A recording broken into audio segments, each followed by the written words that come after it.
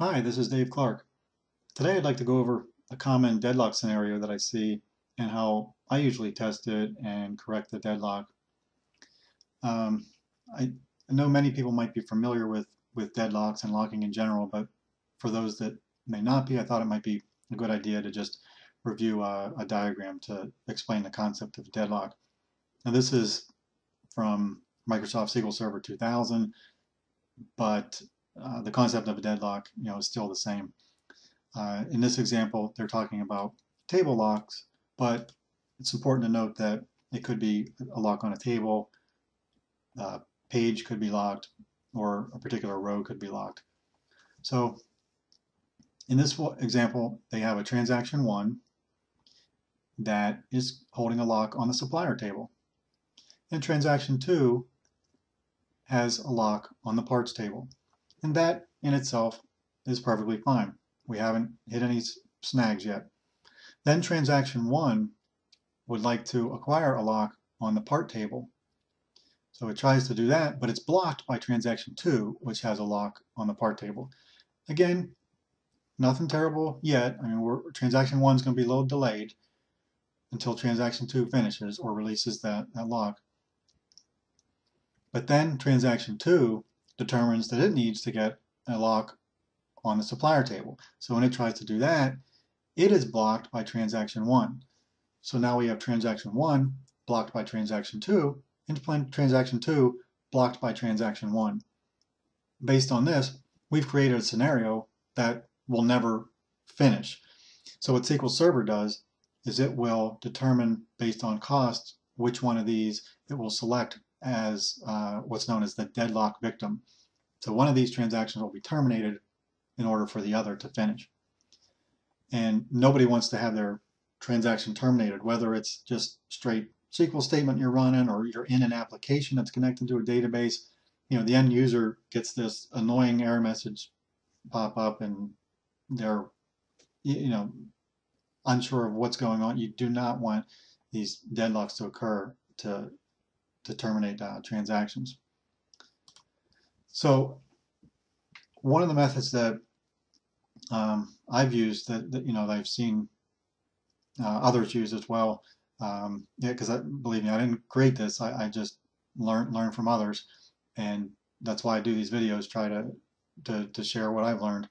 Um, is to put the transactions, or excuse me, put the statements that are causing the deadlocks into loops, so that you can try to recreate the deadlock. Because the issue is all about timing. For example, if your users are reporting deadlocks often, and you might go into Profiler and choose to get the deadlock chain or deadlock graphs. And the deadlock graph, here we can see I have a select statement, and this is the bit of the contrived example I was doing with my stuff in the loops to actually make a deadlock, but this is a select statement, and over here is a delete statement. So the select statement is going to use an index that we have to read data, but then it needs to perform a key lookup.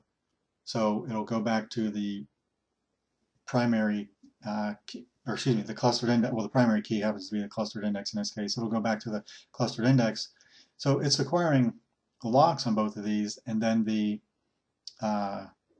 delete statement is trying to delete data from the clustered index and all associated indexes. It has to remove from there. So it tries to delete from there. And if these happen at just the right time, where the select has this lock and the delete has this lock, and then the select tries to get this, and then the delete tries to get this, then we could be in a deadlock scenario.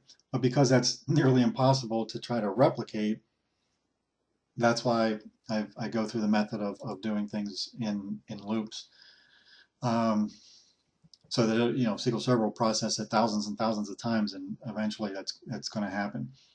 So what I've done here is to just create a table called contact. Just have a contact ID on it that's an identity, and first name column, a last name column, and the company name for the contact.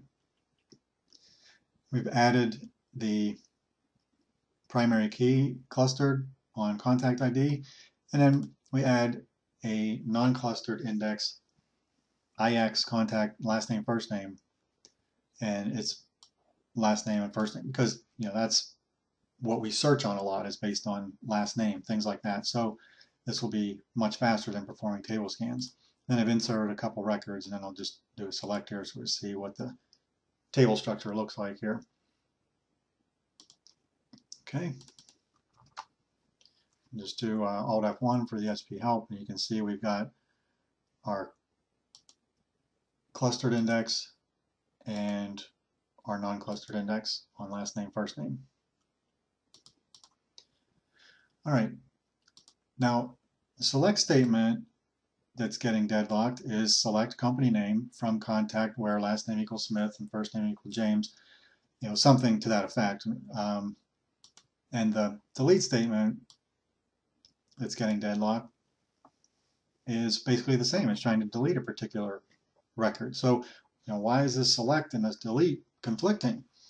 And it's, if we look at the estimated execution plans,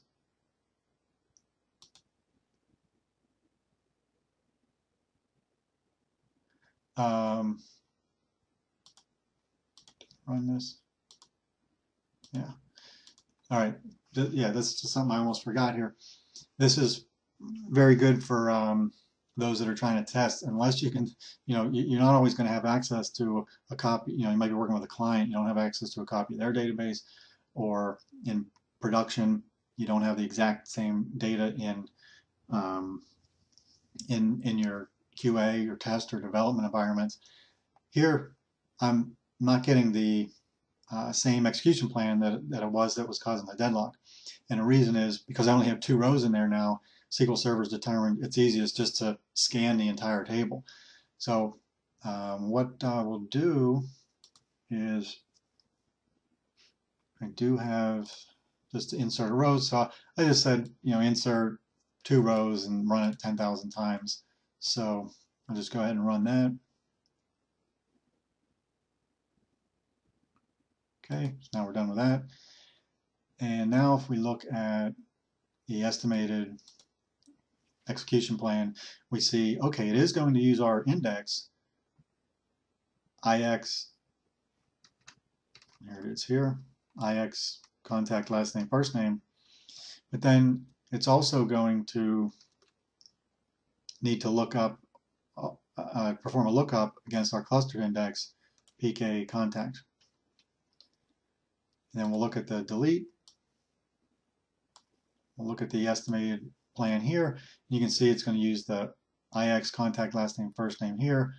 And then when it goes to perform the delete, this is where we can have our locking, because it's going to need to work with the clustered index PK contact, and it's also going to need to delete from IX contact last name. So it's going to need to acquire the locks in both of those. Okay, so what my, or not my method, I did not create this method. The method that I use to troubleshoot this is to create a temporary table that contains all the columns that are in the select list. So in my example, I tried to make this very simple. For the demo, I only have 1 column. So I create a temporary table with that 1 column, so that'll run once, and then in a while loop, I'll have this run 50,000 times,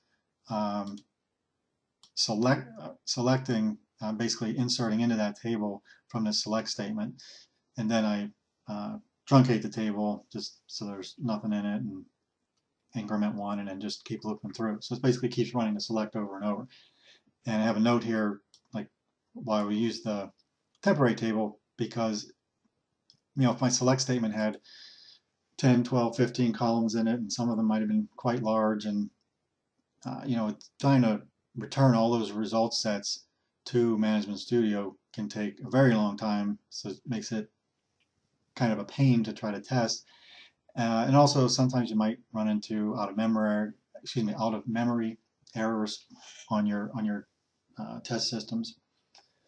And then in the delete statement,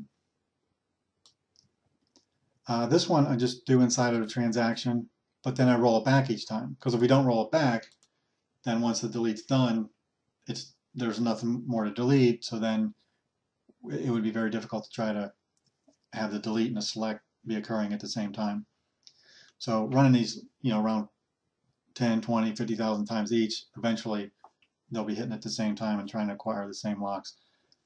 And again, this is just one deadlock scenario that I see the most. The select statement deadlocking with a insert, update, or delete statement. There are plenty of other ways deadlock can happen, but this is by far the most common that I see.